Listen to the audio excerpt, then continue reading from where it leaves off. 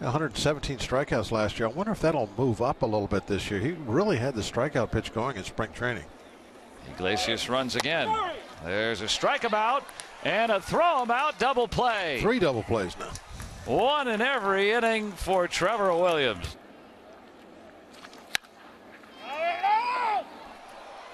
Bell's got plenty of time. And a quick inning. Just 7 pitches needed by Trevor Williams, who has no-hit the Tigers through 4. And Williams recovers here in the 5th. 5 walks, but no hits for Detroit. I think you see this type of game more often than not. More weak contact, and that means Cabrera gets to lead off the next inning. A 1-2-3 inning for Richard Williams' son.